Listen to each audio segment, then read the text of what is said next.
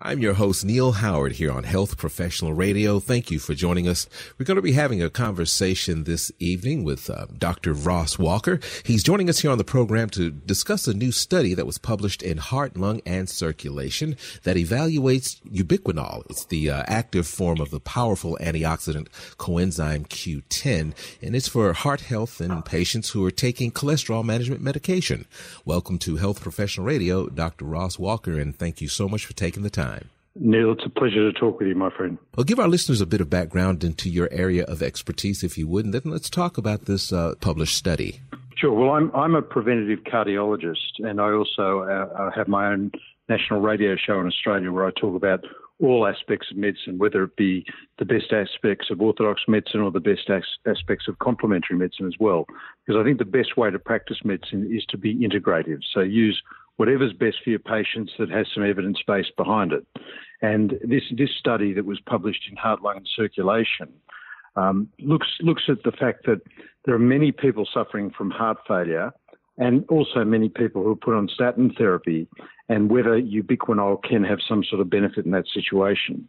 When you're talking about some of these statins, are we talking about the statins that are just a heart patient, someone who's been diagnosed with heart disease, or someone who simply has high cholesterol? No, we're just talking about the use of statins generally, but there are many people with more end-stage heart disease, and we call that heart failure. Okay. So heart failure is basically the inability of the heart to pump blood around the body to meet the body's needs, or the inability of the heart to relax properly to pump blood around the body as well. And so often these people are also put on statins. Now, the problem with this is that when you have heart failure, the coenzyme Q10 levels in the heart muscle have been reduced because the heart's not working as well. Mm-hmm. And then you give a statin drug, which has also been shown to deplete coenzyme Q10 in the mitochondria and in the muscle cells, which is probably the reason why people who take statins, maybe around 10 to 20%, do get muscle aches and pains. So what we want to do is restore the coenzyme Q10 levels. And clearly the way to do that is by giving coenzyme Q10. Mm-hmm. And it's my view, with my own clinical experience, having used this for well over 10 years, the best version of coenzyme Q10 is the active version, which is ubiquinol, not the standard CoQ10, which is ubiquinone. Because here's one of the problems now. When we hit 50 years old, there's an enzyme called diaphorase that metabolizes ubiquinone to ubiquinol, and that starts to be reduced over the age of 50. Mm-hmm. So even if you take ubiquinone, you're not getting as much CoQ10 as you should be to replenish what is lacking in people with heart failure or in people on statins. If you take coenzyme Q10, over the course of your lifetime, just as a course of a dietary thing, will that prevent heart failure? Oh, no, I don't think anyone can say that. The studies have never been done. But just to give you an example, I've been taking ubiquinol for well over 10 years purely for energy. And there was one study where they treated elderly people, and I'm certainly not elderly, but one study where they treated elderly people in their mid-70s with a combination of coenzyme Q10 and selenium, just for a 4-year period, and then followed them up for 10 years and found that there was a significant reduction in mortality just in that group. So I think just in terms of maintaining good energy in your mitochondria, those little fuel packs in the cell that feed energy into the cell, CoQ10 is one of the major drivers of that. And I think, again, the best version would be ubiquinol. Do you reduce statin intake? Do you eliminate it? How does it work with the ubiquinol? Well, the problem is there are many people who have comorbid conditions. So, for example, if you have significant coronary artery disease, there's a very strong evidence base that statins do reduce the natural history of the coronary artery disease by shrinking down the size of plaques. Mm-hmm. But the problem then, you get the collateral damage of the problems with CoQ10. There's also some effects on vitamin K2 and selenium when you're on statin therapy. So really the best way to overcome this, if the person needs to continue on their statins, and again, the people who do are people with established coronary artery disease. So, for example, you might have heart failure for another cause. Many people have what we call a dilated cardiomyopathy due to familial causes or a post-viral thing. We're seeing now with this dreadful COVID pandemic, many people are getting myocarditis as a consequence of COVID, and it's got nothing to do with coronary artery disease. Now, I personally believe, and you raised at the start of the interview, that giving people a statin just because their cholesterol is elevated, there's no evidence that helps whatsoever.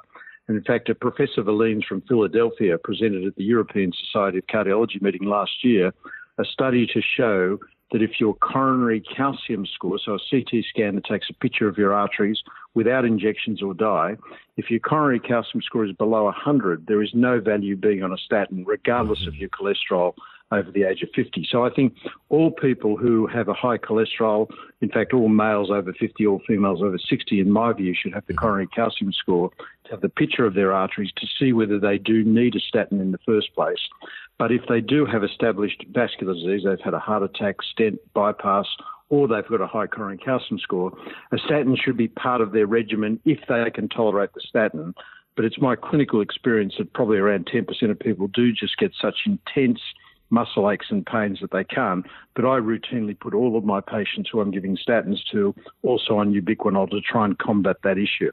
Do all of the candidates for this ubiquinol combination, does diet play any part in this study at all? Or do you just take someone who has heart failure, period, regardless of their lifestyle during the study?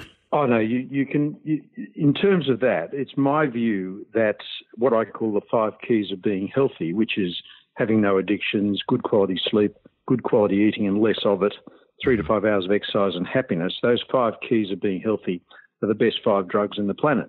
But I think that's not negotiable for all of us, whether we have heart failure or whether we're perfectly healthy.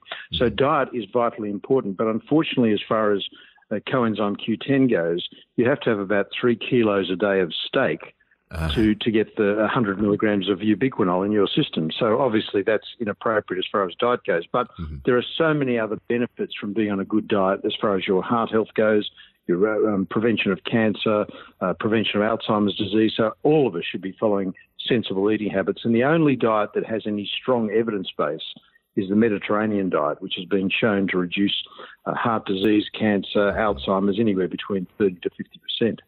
Would you say that statins are prescribed as much in Australia as in, say, the United States or Britain?